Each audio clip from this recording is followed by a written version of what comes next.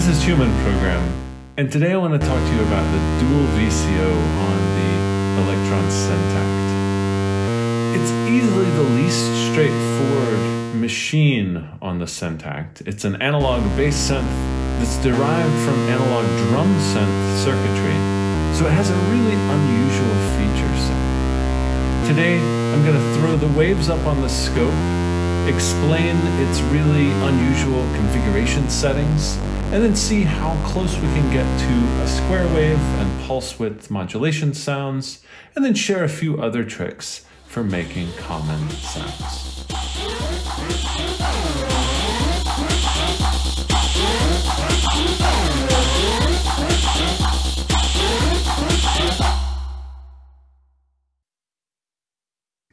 Okay, so first, the waves. Our default wave is 2 sine saws, as the manual calls them, and they're detuned an octave. I'm going to go ahead and tune them back.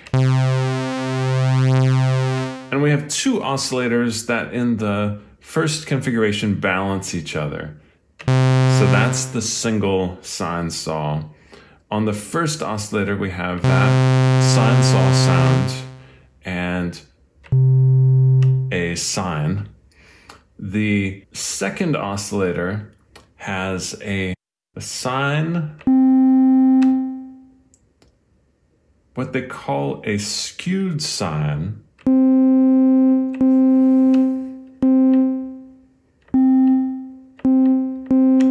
which has slightly different harmonics, a triangle wave, what they call a sine saw, and then a sawtooth wave. Now, 2 things to mention right off the bat is first, the octave range. It goes fairly high, but to get to the 6th and 7th octaves, you need to do the tuning up at least 1 octave. And then in certain situations, it's going to either cut out or go out of tune. The circuitry, like the Moog Minotaur, seems to only track over a few octaves.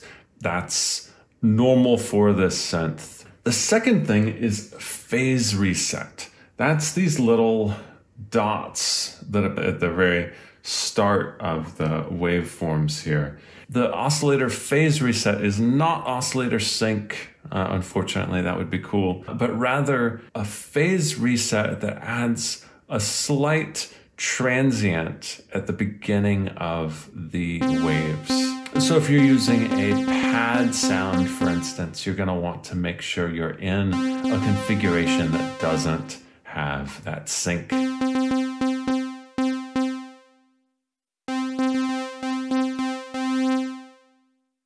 In the configurations, we have all of the mixes, and you can, of course,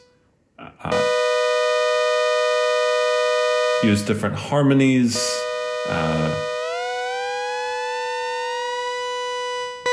octaves. Next, we have the ring mod.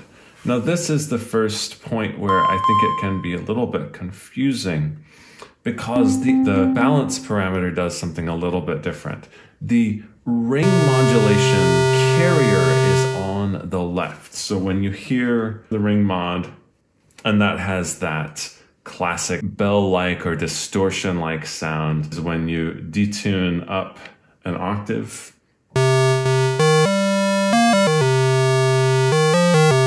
But you've also got kind of sweet spots on the 7, which is a really nice distorted sound. Also on the, when you go to the sine, or the saw sine.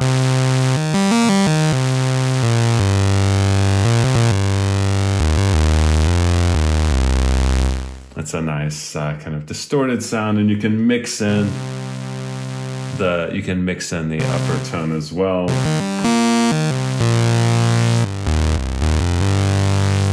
Sounds pretty cool.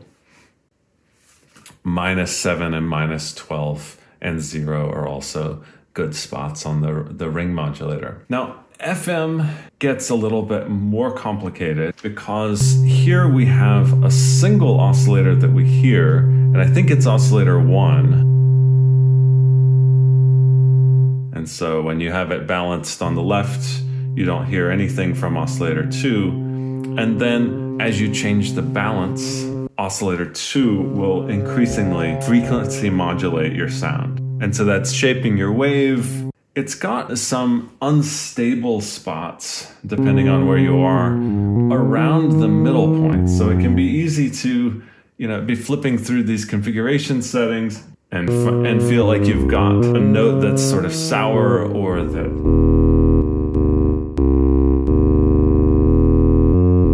usually the way to fix that is you can just move your balance a little bit and that will take it away.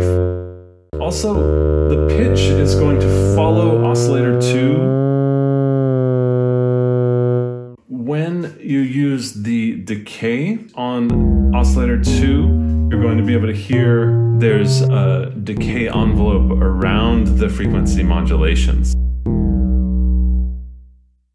So you've got your ring modulation carrier on the left, and you've got your FM amount on the right. Then for ring plus FM, you've got your regular ring signal on the left, and then you've got that ring signal frequency modulated by carrier 2 as well on the right. And as you can see, again, around the 0 spot is where you'll have more instability. Now, if we compare the same FM plus ring modulation with, it's definitely modulating the ring modulated signal. So that's how all the configurations work. And there are really a lot of sweet spots around different detunings, different balances to find. And one that I started looking for pretty quickly was how to get as close as we can to a square wave and pulse width modulation. So step 1 is that the beginning, your default setting with the saw signs, change that to triangle. The first thing you want to do is put on your overdrive. We haven't talked about that. That has a really nice kind of wave shaping capacity already, and it tends to make all of the waves kind of more squarish to begin with. So if you modulate the balance a little bit by about 3 or 4, I've got the balance. We've already got a sound that's not so different from pulse width modulation, and we'll go ahead and this is pulse width modulation on a square wave in the SY bits. I tried a few other things, and ring modulation also sounds quite good with this. And again, modulating the balance a little bit helps to change that wave shape just a little bit. We've got a few more higher frequencies. And to find kind of, I think, the squarest of them all in the FM plus ring modulation, adding FM is already kind of bending the wave shapes. So modulating the balance on that gives us a very square-ish kind of a waveform.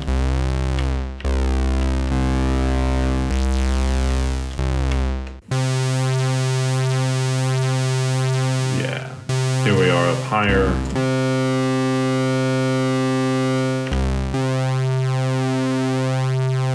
The sawtooth definitely has those even harmonics in it. But then when you put some filter envelope on it,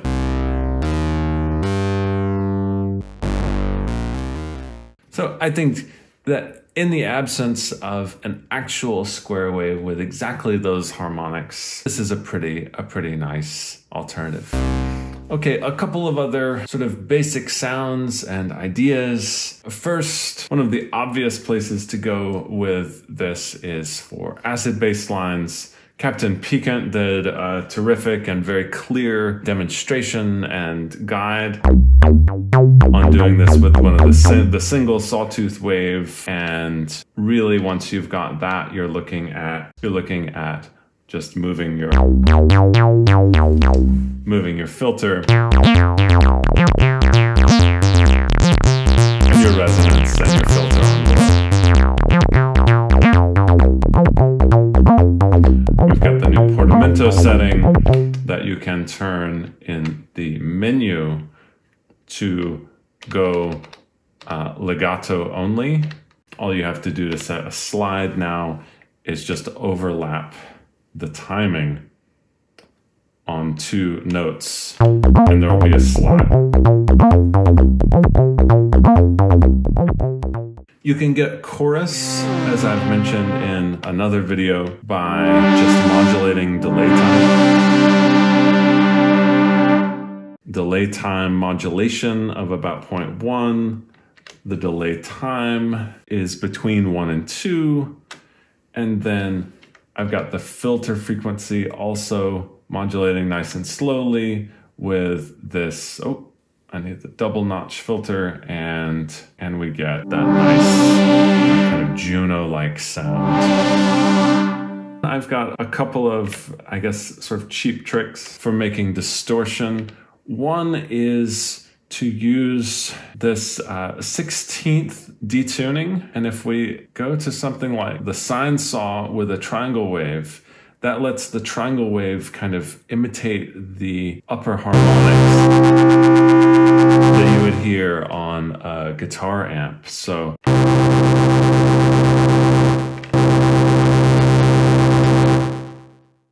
can also modulate the overdrive amount.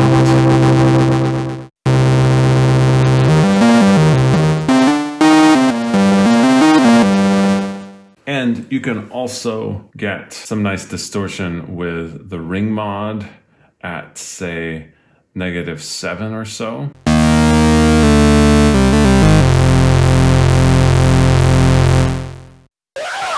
For one last trick, let's look at a kind of Hoover approximation, which I've done mostly with just sawtooth waves. The lowest one I've made a triangle. These are just octaves apart from each other.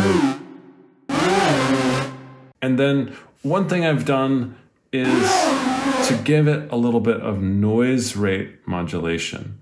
This you can do by modulating the tune at 2,000 times randomly. That's a lot, obviously, but if you do just a little bit, it adds a touch of noise to those 2 oscillators. For the other half of the Hoover, I've got a half cycle LFO here that makes the pitch envelope.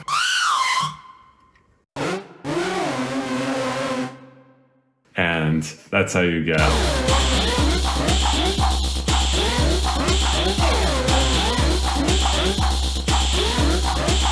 I think I'll leave it there. I hope you have fun exploring some more of the sweet spots of the Dual VCO. Thanks a lot for watching. See you next time.